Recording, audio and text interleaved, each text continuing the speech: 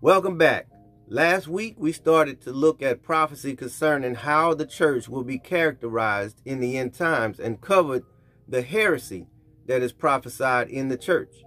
Today we will continue to look at prophecy concerning how the church will be characterized in the end times, and we will look at the worldliness that is prophesied in the church.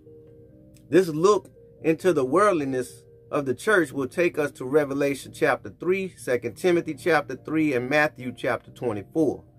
The title of this video is Worldliness in the Church. Revelation 3. And unto the angel of the church of the Laodiceans write, These things saith the Amen, the faithful and true witness, the beginning of the creation of God. I know thy works, that thou art neither cold nor hot. I would thou wert cold or hot. So then, because thou art lukewarm and neither cold nor hot, I will spew thee out of my mouth. Because thou sayest, I am rich, and increased with goods, and have need of nothing, and knowest not that thou art wretched, and miserable, and poor, and blind, and naked. I counsel thee to buy of me gold tried in the fire, that thou mayest be rich, and white raiment, that thou mayest be clothed, and that the shame of thy nakedness do not appear, and anoint thine eyes with eye salve, that thou mayest see. As many as I love, I rebuke and chasten. Be zealous, therefore, and repent. Behold, I stand at the door and knock. If any man hear my voice and open the door, I will come into him and will sup with him, and he with me. To him that overcometh will I grant to sit with me in my throne, even as I also overcame and am set down with my Father in his throne. He that hath an ear, let him hear what the Spirit saith unto the churches. 2 Timothy 3. This know also, that in the last days perilous times shall come.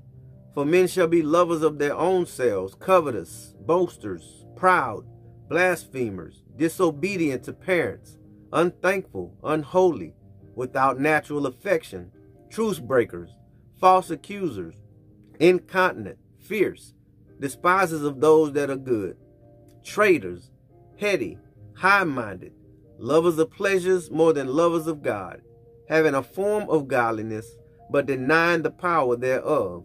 From such turn away. And Matthew 24:37. But as the days of Noah were, so shall also the coming of the Son of Man be. In my video titled The Letter to the Laodicea, the Lukewarm Church, we learned a little background history about Laodicea. The name Laodicea means people ruling. It was located about 50 miles from Philadelphia, and it represents churches of all ages that are wrapped up in the materialism and unbelief. It definitely is a look at the apostate churches of our day, the churches that have fallen away from Christ, and the worldliness that exists. They were famous for their medicines, eye salve, their wool, their manufacturing, and banking. Materialistically, they seemed to have it all, but they were lacking spiritually. Jesus referred to himself as the Amen, the faithful and true witness, the beginning of the creation of God. The world, in their worldliness, seems like it has tried to take many things and water them down, and the word Amen is no different. They have tried to take Amen and make it just a meaningless conclusion to prayers, or go as far as making it a joke. Even in politics, we've seen politicians end prayers with the words Amen and A women in the world's attempt to be all-inclusive and united. It's more than just some trivial word. It means so much more than we have trivialized it to mean. Jesus knew the works of this church of Laodicea. They were neither cold or hot, and it would have been better for them to be one or the other, because that would be better than being in the middle. This church was self-satisfied. They went through formalities, often just playing church. You know what playing church is. Giving God a little bit of your time and being justified in yourself that you have done your duty towards God for the day. There are many like that. They don't feel the need to spend any more time in the Word, any more time in relationship with the Lord, because they don't feel that they need any more than they already have. This is not a good place to be with the Lord. He can work with hot or cold, but he goes on to say that because they are lukewarm and neither hot or cold, he will spew them out of his mouth. Haven't you spit something out of your mouth before when it wasn't good to you? This church is compared to lukewarm water that is worthless, that Christ will eject from his company. Why compare them to lukewarm water, though? Because the hot waters of Hierapolis that was nearby was known for its medicinal qualities. Colossae was known for its cold, pure water, but Laodicea was forced to receive water through an aqueduct from the other area. So by the time water actually reached Laodicea, it was lukewarm water. It's like getting yourself a good hot cup of coffee, sipping it slowly. Then maybe you get caught up in something, and when you go back to take a sip, you expect it to still be hot, but now it's cold. It's not what you expected, and you spit it out. Had you started off with cold coffee, it would have been okay, but you were displeased because it was hot, and now it's not. Jesus expected genuine faith out of the church of Laodicea.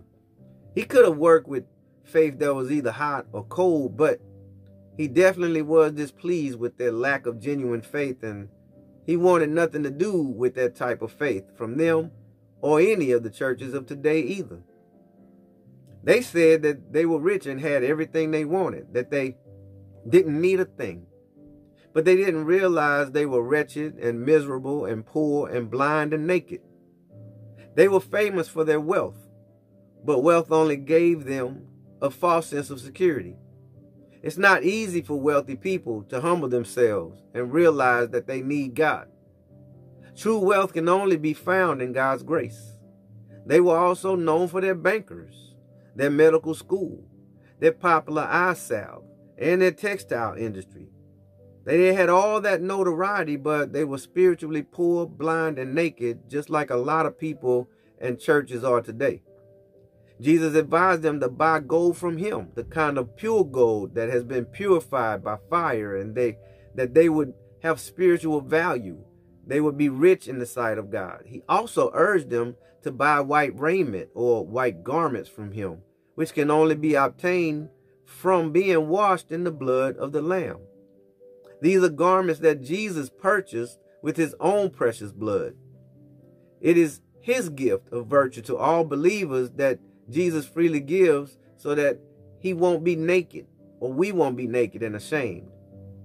He also says that to buy ointment for their eyes from him so that they will be able to see. Even the ointment they were famous for making would not give them the spiritual vision that they would gain from genuine faith in Jesus when their spiritual eyes were finally opened.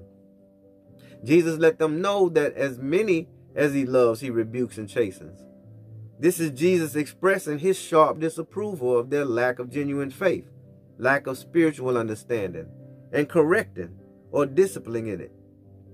He rebukes them because he loves them and urges the Laodiceans to repent of their lack of genuine faith and lack of spiritual understanding. Because of the worldliness that has crept into the church then and today, many people and churches today need to realize their lukewarm state and repent, turn away from it. Jesus is standing at the door and knocking. If you hear his voice and open the door, he will come in and will share a meal with you as friends. You as a victorious one will sit with Jesus on his throne just the same way Jesus was victorious and sat with his Father on his throne. If your spiritual ears are open to hear what Jesus is saying, listen to the Spirit and understand what he is saying to the churches, because he is saying the same thing now that he was saying back then. He is saying that he is coming quickly. Hold that fast which thou hast, that no man take thy crown. Hold fast to his teachings, and stop giving attention to the worldliness of this world and the doctrines of devils. As believers, we don't know what we will have to endure and persevere through before the rapture. But thank God Jesus is coming quickly. Jesus began to give his Olivet Discourse or prophecy to his disciples in Matthew 24, as we learned in previous lessons. The Olivet Discourse got its name from the fact that Jesus answered his disciples questions concerning the temple and the end times events from the Mount of Olives, which was located to the east of the Temple Mount in Jerusalem. The Mount of Olives is the place Jesus left this earth from after he appeared to his disciples in his resurrected, glorified body, and it is the place where Jesus will return when he comes back to rule. Beginning in Matthew 24 and extending to Matthew chapter 25, Jesus prophesies to his disciples about the signs of this present age, signs of the great tribulation, signs of the coming of the Son of Man, the judgment of the nations, and teaches them about the prophecies through the parables of the 2 servants, the 10 virgins, and the talents. So Jesus is telling them about this present age and reaches further to tell them about the distant future. By the time we reach verse 37, Jesus is telling them that the coming of the Son of Man will be like it was in the days of Noah. In the days of Noah, the people ate, they drank, they married wives, they were giving their daughters and sons in marriage, and they just went about life as if Noah had never warned them that the flood was coming. They just went on as they always did, right up until Noah entered the ark and the flood came and destroyed them all. Jesus is coming back again, but the worldliness of the world will have people blinded and unaware.